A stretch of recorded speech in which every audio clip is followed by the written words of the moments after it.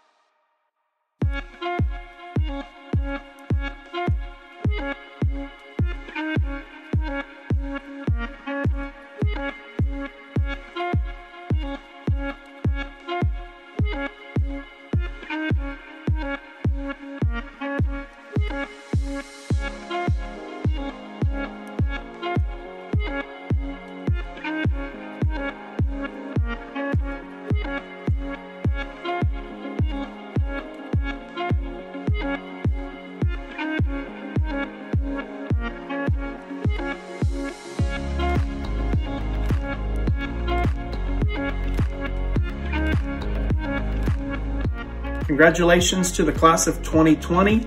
I'm sure you'll do great things in the future.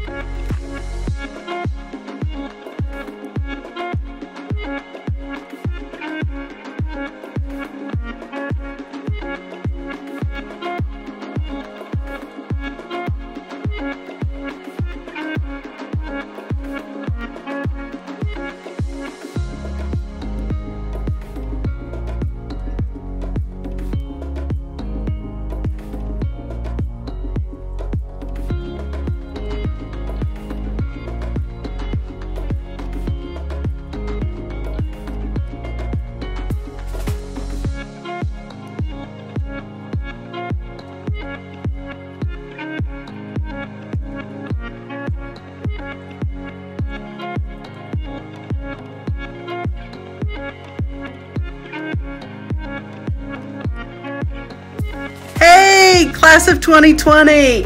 Woohoo! Hey, all my Roosevelt peeps.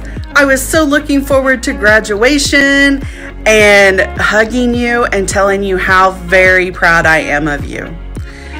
But let's make the most of it, and I want you to celebrate big because this is quite an accomplishment. I look forward to following your future journeys and seeing where life takes you. Mrs. Boyer loves you.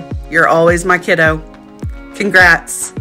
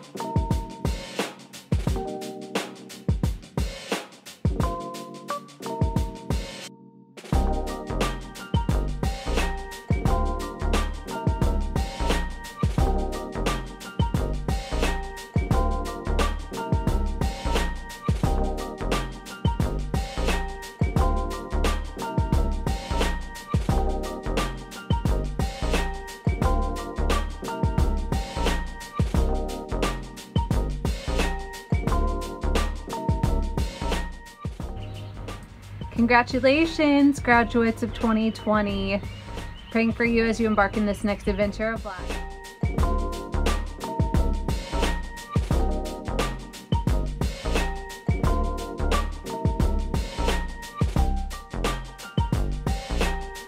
Hello, I would like to congratulate all of our past Roosevelt Roadrunners on your graduation, and to all of the other 2020 graduates, congratulations. Your graduation is not only a time for you to celebrate your accomplishments in life, but to look forward to what tomorrow brings. Please remember to be kind, caring, and compassionate in your future endeavors in life.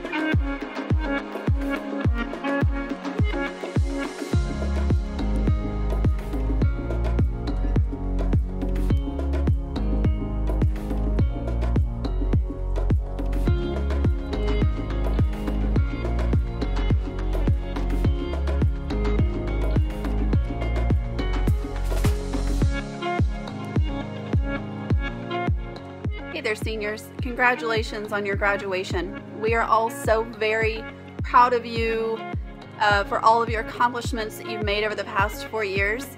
Your senior year hasn't been one that anyone ever expected, but your resiliency has been remarkable. We are so very proud of you, and best of luck on your next adventure. Congratulations.